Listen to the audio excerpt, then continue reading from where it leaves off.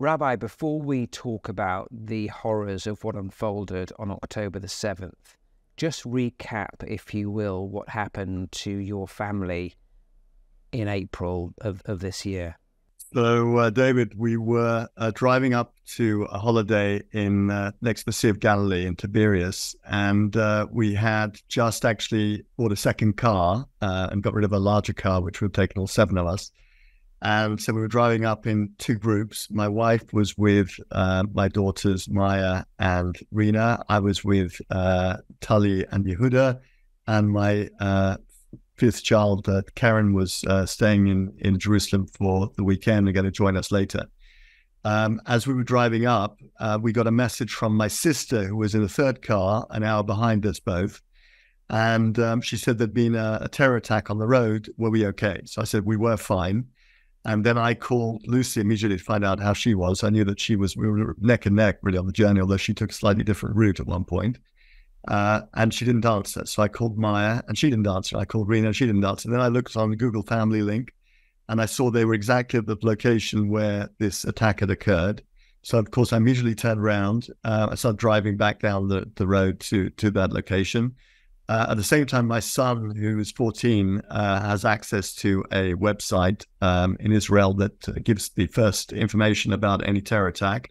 And there was a photograph of a white car with bullet holes in it. And on the back seat, you could clearly see the beach bag that they were taking up. And it was clearly our beach bag. So it was covered in blood. So clearly we were in shock, but we drove down there. They wouldn't let us get close to the scene because they told us, psychologists, that it would be too traumatic. We sat there for probably felt like an hour, might have been, I don't know, for half an hour.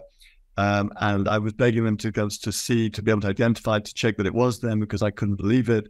And eventually they brought me the ID card of my daughter Maia, and we knew that the worst had happened. They'd also told us that the woman who was driving had been airlifted to Jerusalem, to hospital. So we immediately did a U-turn and drove straight down to Jerusalem. We sat by our bed for the next couple of days. And sadly, Lucy passed away as well. And so we ended up having 2 funerals, the first one for my 2 daughters and the second one for my wife a couple of days later. And that was really, that was a terrible disaster for us and tragedy. And the terrorists apparently were 2 Hamas terrorists funded by Iran who intercepted their car and shot them at close range with a Kalashnikov and 20 bullets. And my wife took 1 in her brainstem, 1 in her upper spine. And despite the operation, they weren't able to save her. In the immediate aftermath of what happened, you were coping with trying to look after your family, but also with the attention of the world's media covering every second of the story as it developed. How did you manage to navigate your grief and that situation with the eyes of the world upon you? I found something strange, which I didn't expect, which was that the more that I was engaged in new sort of meaningful activities, the more I was able to achieve. And the more that I was just sort of sitting there in my own grief, thinking about what I'd lost, the less I was able to achieve. And for some reason, people were approaching me. We had 10,000 people at the funeral. We had probably a similar number who came to the Shiva, which is 7 days of mourning. And after the 7 days were finished, people contacted me by WhatsApp, incessantly asking me to speak here and to speak there and to do this and do that. And I decided to take them up. And what I found was the busier I was, the less I was able to sort of sit in my grief and just fall into depression. So, and as I did more, I wanted to do more, and that's really what powered me through the period. And my kids as well, thank God, they all started. It was the end of the school year. They all started new activities this year, and now they're surrounded by friends and new activities and so forth. And the more that they're doing new things and stretching themselves, the more they're able to deal with the tragedy that we underwent.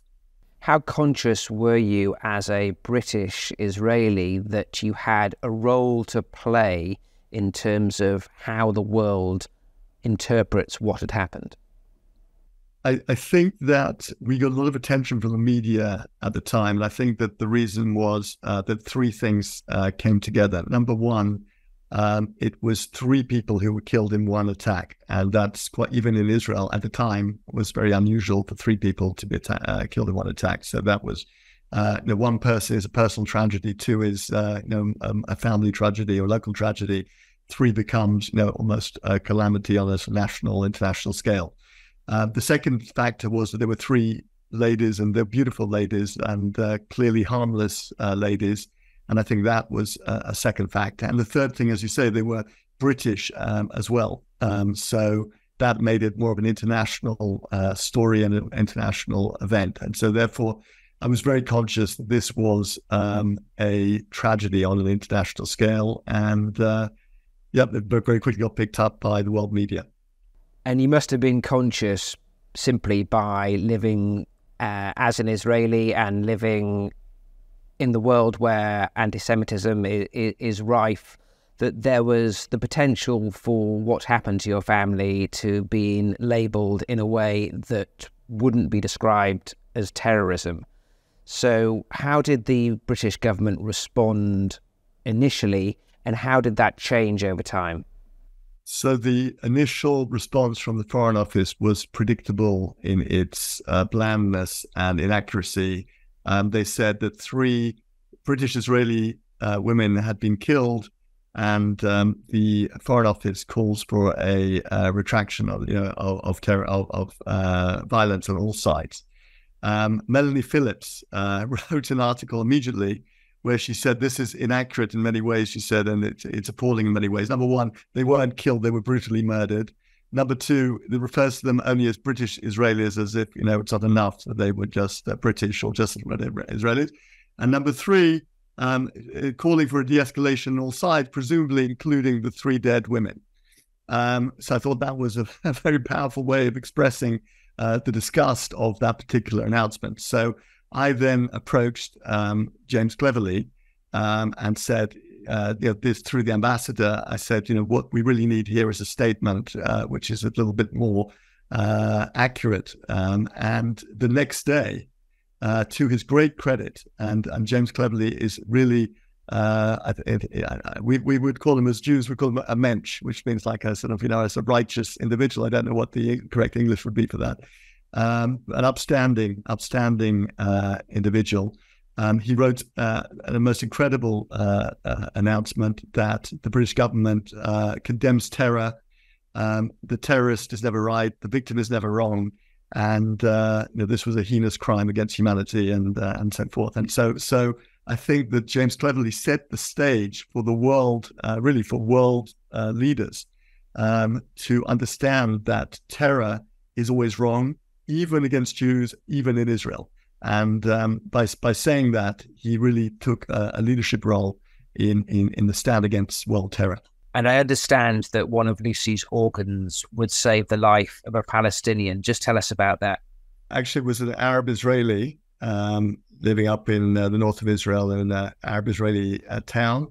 Her organs saved 5 lives. And by Israeli law, they are not allowed to, you're not allowed to specify Jewish or Muslim. So the organs go proportionally. There are 20% of the population are Muslims, so therefore one went to a Muslim, and I went up to visit him, and we had a very emotional exchange. I gave him a gift, and he gave me a gift. I invited me to sit and have coffee and meet his newborn baby daughter, who he told me that had he not had the transplant when he had it, he would never have met, because his wife had it while he was in hospital having the transplant.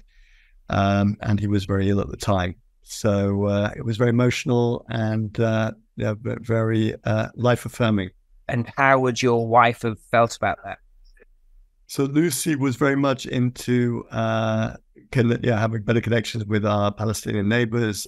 She actually sent my daughter Maia and my daughter Tali to a joint summer camp between what you would call settlers and Palestinians, which was in Area C, which is our mutual area near our supermarket. And they spent a week. Maia was a camp counselor, Tali was an attendee. They spoke mostly in English to the Palestinian kids, and it was a very positive experience for everybody. And I think my daughter Karen also went to a photography activity for a few weeks with Palestinian kids, also in the same location. So she was very, very much for peace activities with our neighbors. And, as usual, the terrorists don't differentiate between those who want peace and those who don't. But in fact, the truth is they probably hate the people who want peace more than the people who want to fight, because they're not interested in peace. They're actually only interested in conflict. I can't imagine how difficult the last few months have been, but I imagine that on October the 7th, your emotions went through the rigor. Tell us exactly how you heard the news of what happened and what you felt as the horrors unfolded. So, David, it took place on Shabbat, but it was also a Jewish festival, which is called Simchat Torah. And the strange thing about Simchat Torah is that what we do on Simchat Torah is we finish every week in synagogue, we read a little part of the 5 books of Moses.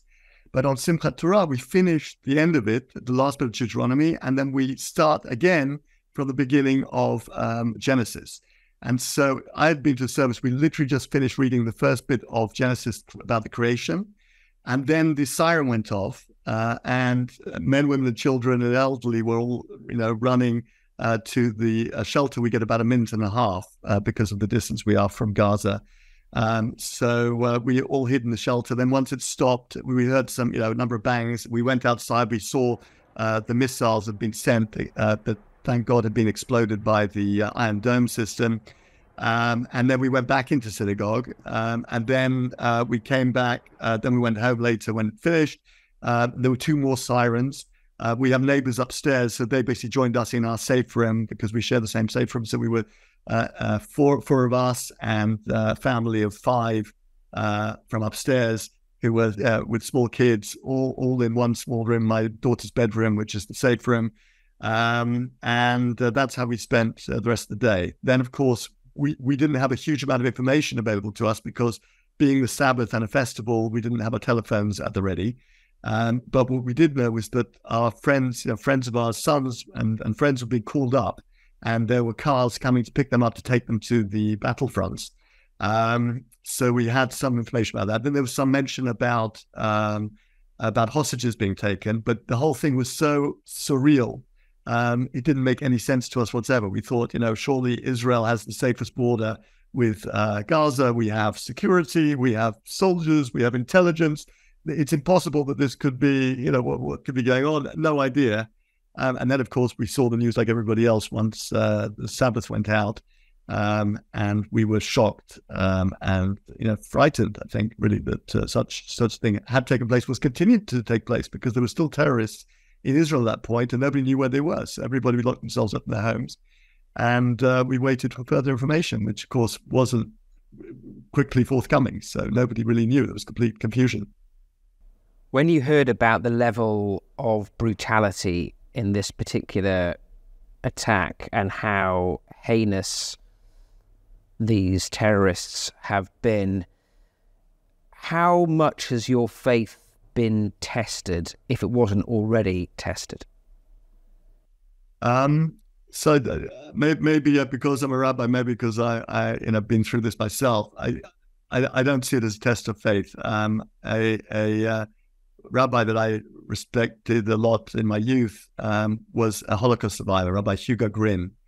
And he was asked, did the Holocaust, he was in Auschwitz, and did the Holocaust shake his faith in God? He said, no, it shook my faith in mankind. He said, because the evil was perpetrated by a number of PhD doctorates from Heidelberg University who attended the final solution discussions in Germany. And he said, God, I don't blame. He said, but mankind and the sort of academic institutions in which these people trained, I can blame them. And I think the same thing here is that I don't lose faith in God in this situation. I perhaps question the culture which these people come from, the religion that they claim to practice, and the culture in which they bring up their children. And that's the big question, I think, for all of us to ask at this point. When your wife and two of your children were murdered, you didn't call out for vengeance. You were obviously aware that the IDF would have to investigate and respond. What's your feeling now in terms of how Israel should be responding to this wave of horrific terror? So again, I don't feel anger, and it's not something which I generally feel, and I don't feel anger against any of these people at all. But I think that somebody put it very nicely and very accurately when they said that if Israel were to put down its weapons today, we would be attacked from our neighbors and we'd be slaughtered in our beds, as we have seen. If the Palestinians would put down their weapons today, we would have peace. And I think that is the reality. Unfortunately, we are surrounded by really a huge number of terrorists who want to see us dead. In the charter of the Gazan people, it's written that they have the intention of killing every Jew, not just in Israel, but all over the world. And unfortunately, that is the situation we're in. I think that many people in Israel understood this the last 20 or 30 years. We knew that the Palestinians, the Hamas and the Palestinian Authority have been training their children from the age of 10 in terror camps, summer camps, where they, train them to be terrorists. We know that the textbooks that they learn from at school, which are paid for by the United Nations and published by the Palestinian Authority, contain comprehension stories about previous terrorists, asking them how they would, what they would do if they came to the beach in Tel Aviv with a gun, and they have to write a little sort of creative story about that.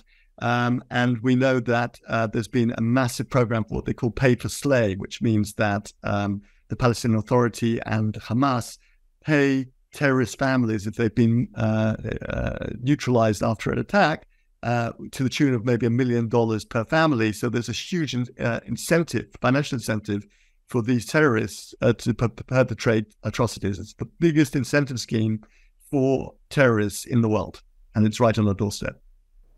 And as Israel respond, you know that Hamas will use its civilians as human shields, and there will be innocent people who are killed as a consequence of military action. That is simply an inevitability. How concerned are you that there appears to be still a double standard in the reporting of Israel when you compare it to, let's say, America's operation in Afghanistan? David, that's a very good question. I think that we see the hypocrisy when it comes to Israel, looking at the reaction of certain liberal, let's say even left-wing groups around the world the day after this atrocity, going to the streets and shouting their support for Hamas with often swastikas and other different symbols of anti-Semitism. So there are people out there who just want to see Jewish blood and have and disguise it in words that suggest that they care about the rights of the Palestinians. But of course, we know if anyone really cared about Palestinians, there wouldn't be a Hamas, there wouldn't be a Palestinian Authority, there wouldn't have been these textbooks, there wouldn't be this training courses funded by the United Nations, paid for by Western countries through the United Nations. If people really cared about the Palestinian people, they would have actually tried to build infrastructure for them, hospitals, schools, businesses, factories, employment. Billions of dollars have been poured into these countries, into Gaza, into the West Bank, and all they've come up with is terror training and terror incentives. So I think that that's the world we're in. As far as you put the killing of innocent Palestinians, of course it's sad, but I'm glad you used the word killing, because there is a difference in terms of morality between murder and killing.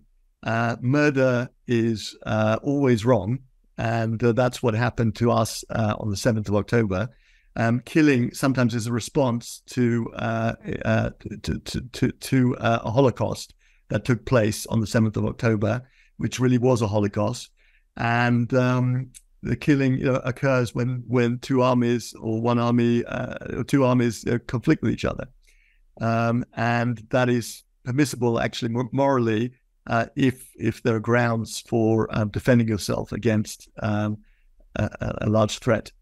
It's this argument of false equivalence, and really it comes down to intent. If your intent is to murder as many people as possible, that's very different to there being casualties when you're trying to take out a terror group and there is accidental, for want of a better expression, collateral damage.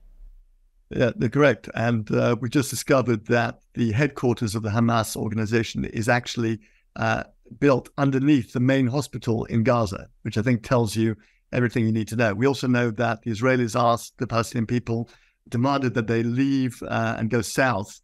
And we know that Hamas have been stopping the people from leaving, blocking the roads because they need them to be there as a civilian sort of shield against to protect them. So we can see that the Hamas people don't really care at all about their own people. And we know that the leader, Hamra, is actually sitting in a five-star hotel in Qatar at the moment. And he brought his son out September the 18th on a flight in order to save him from what he knew was going to be a dangerous time in Qatar. The other hypocrisy of all this is that these leaders, these Hamas leaders, often are treated in Israeli hospitals when they have illnesses. And the same with the Palestinian Authority, the top leaders of the Palestinians, if they have a serious illness, will be the first ones to ask Israel to treat them, and they come to get the top treatment in Israeli hospitals. So these are the people who we're dealing with, who are hypocrites. They're pure evil, and they care less about their own people really than even about killing us. I mean, the human rights do not exist in Gaza nor in the Palestinian Authority. They have a score of 11 on the Freedom House ratings, which means that the Hamas treat their people without any human rights. And no one has freedom of speech, freedom of religion. How many Christians do you know of in Gaza City? How many synagogues are there in Gaza City? Despite the fact that in Israel, we have 1.7 million Muslims living in peace and prosperity with full human rights. We have plenty of mosques. We have plenty of Muslim schools. We have plenty of freedom of speech. But there's not one Jew living in Gaza and not one Jew living in Ramallah. So I think that tells you everything you need to know about where the good is and where the evil is in this particular conflict. Why do you think organizations like the BBC are still so reticent to use the word terror when describing attacks on Israelis and Jews?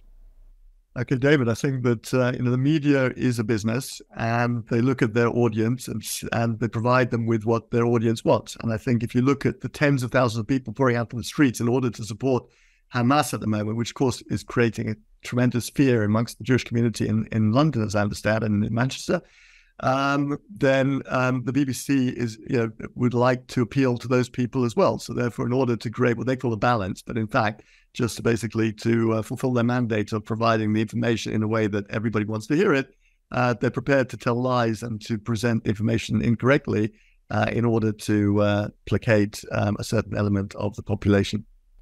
As Israel's operation in Gaza continues, what do you think is an ideal endgame beyond the eradication of Hamas?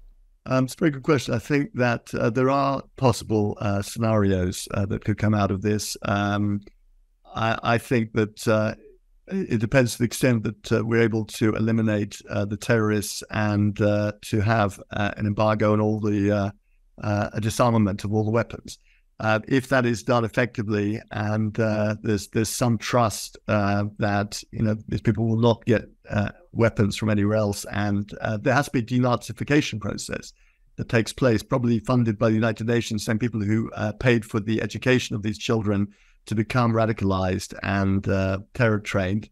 There'll have to be exactly what happened after the Second World War, experts coming in to denazify the mindset of these children so that they can actually grow up and become productive and normal human beings. But assuming that all that is done, I think there are different models. There's one model which would suggest breaking Gaza up into 10 autonomous towns, cities perhaps, 200,000 people, let's say, in each one.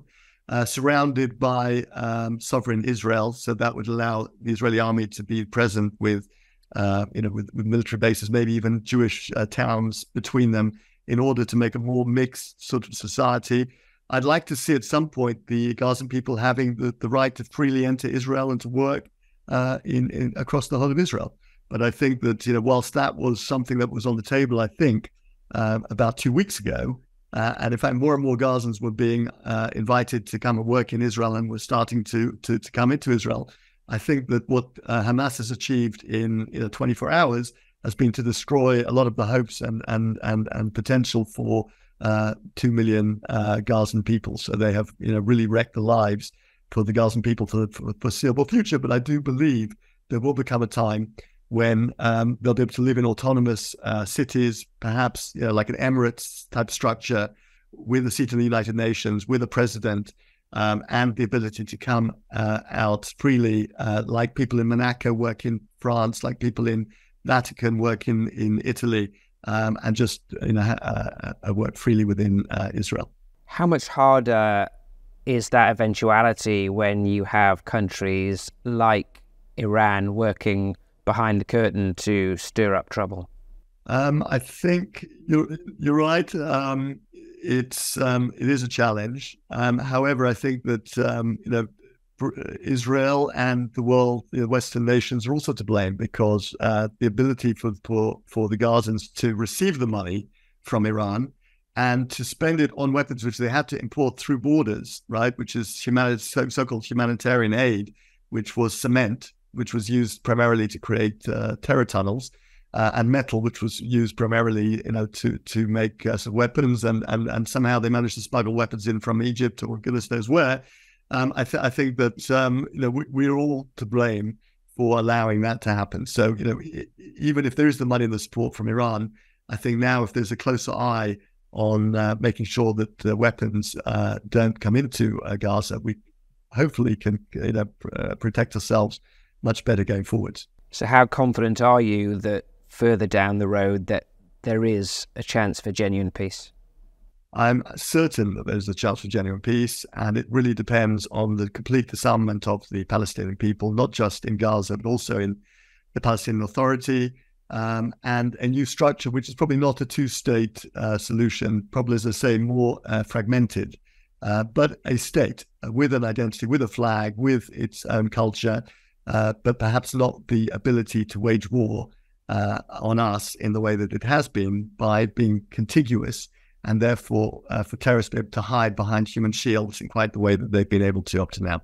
I'm speaking to a lot of youth in Israel and abroad, and I'm saying to them, the trick, or the important thing now, is for people to be involved in the war effort in whichever way they can. There are many charities in Israel that are desperately in need of funding. For example, one of the charities that funded, which helped my kids through the last 6 months, providing them with some summer camp activities and support, told me that the number of children orphaned by terror in Israel doubled on the 7th of October. The number in Israel of orphans from terror doubled in one day. I mean, it's the same number that we had over the last 30 or 40 years is equal to what happened in one day. And that means that the ability for those charities to support the families is very much stretched. In fact, impossible for them to support them. Soldiers, charities, believe it or not, a lot of soldiers have gone to battle without the correct equipment, without bulletproof vests, without helmets, because for whatever reason, Israel wasn't prepared for such a large call-up. And there are about, I think, 400,000 reserves that have gone out, including many of my neighbors and their sons. It's frightening, because I already went to one funeral of a neighbor's son this week, and God forbid, this will continue for a number of weeks. One can only expect that there will be more. And everyone in Israel knows people who have been either killed on the 7th of October or who are fighting on the front. And this is a national level tragedy. I mean, it's a Holocaust. And nobody in Israel expected that we would see in our lifetimes what our grandparents went through 80 years ago. And yet we're sitting here we've been saying never again for 80 years, and it just happened. So I think the desire on the behalf of the Jewish people and the Israeli people to make sure this really never happens again is now absolute. And I hope that the Israeli army takes this to completion and ensures that we have an outcome where this could never happen again.